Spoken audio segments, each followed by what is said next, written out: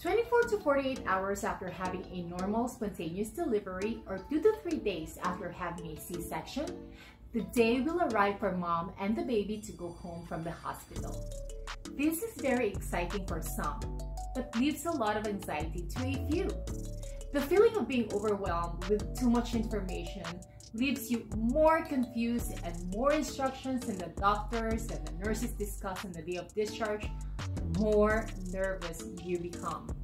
In this video, I will tell you what the medical staff, doctors or nurses, nurse practitioners, lactation consultants typically discuss on mom's and baby's last day from the hospital. I will only be talking about the baby's discharge teachings and not mom's to make this video short and sweet. I will be making another one for moms in another video, so stay tuned for that. Welcome to Mother Baby Central, your great resource for valuable contents regarding pregnancy, postpartum, birth, newborn care, and baby's first year of life. Number 1, feeding your baby. If you are breastfeeding, feed your baby every 2 to 3 hours or by demand. Let me break it down for you. The baby should be eating around 8 to 12 times over the 24 hours. So, if you are going to feed every 3 hours on the dot, that will make 8 feedings, which is perfectly fine because then you are meeting the minimum frequency of the recommended times for feeding. But then there is one problem. The baby does not stick to certain schedule. Sometimes they get hungry earlier and sometimes they sleep longer than 3 hours. If it has only been 2 hours since the last feeding and the baby is showing signs of hunger, like rooting or turning the head towards mom's breast or trying to put his hands and start to stop on the finger, go ahead and start feeding. The best time to breastfeed is when the baby is awake, calm, and active. Crying is a late sign of hunger, so please don't wait until the baby is upset before starting the feeding, because it is more difficult to initiate breastfeeding when the baby is in that phase.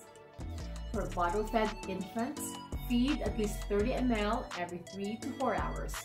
You can increase the amount gradually as tolerated. Hold the baby in an upright position or the head is higher than the body. Do not let the baby take big gulps from the bottle. Hold the baby like so to let him face himself. Remember to burp the baby halfway and at the end of each feeding for both breast and bottle-fed babies. On a side note, please don't give your baby water to drink. There will be a time for that, and your pediatrician will guide you when that will be. Number 2, pees and poos. Check the diaper every 3 hours. And to make this process easier to remember, schedule it before and after feeding times. Change the diapers immediately when you see or smell a poopy diaper, or when the diaper is full of pee to prevent skin irritation or diaper rash. If you need a protective barrier cream, a petroleum jelly will be a good one to use to prevent skin irritation on the butt area. Initially, record the number of wet and poopy diapers every 24 hours. This is one of the information the pediatrician needs to know on the first newborn visit. Ideally, on day 3 of life, which is the day you will be going home, there should be at least like 3 wet and 3 poopy diapers for the whole 24 hours. Day 4 should be for wet and for stool, and so on. The color of the poop for breastfed babies is also going to change from the black and greenish, thick and sticky consistency called meconium to brownish color and then to a nice golden yellow, seedy and loose stool once mom's milk comes in. Usually on day 3 or 4 for bottle-fed babies, the color of the poop varies. It could be deep or light brown, green and yellow. As long as there is no blood, it is normal. The number of urine and stool is around 3 to 4 times per day. Number 3, temperature.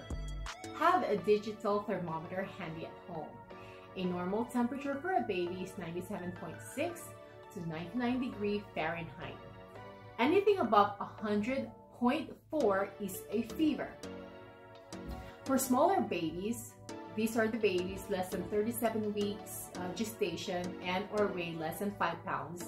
Make sure they maintain a temperature greater than 97.6 degrees Fahrenheit, taken axillary or under the arms. Anything below that, it means the baby's cold and needs some warming up. Place the baby skin to skin with you and put a hat on. At this time, make sure the temperature in the room is not too cold.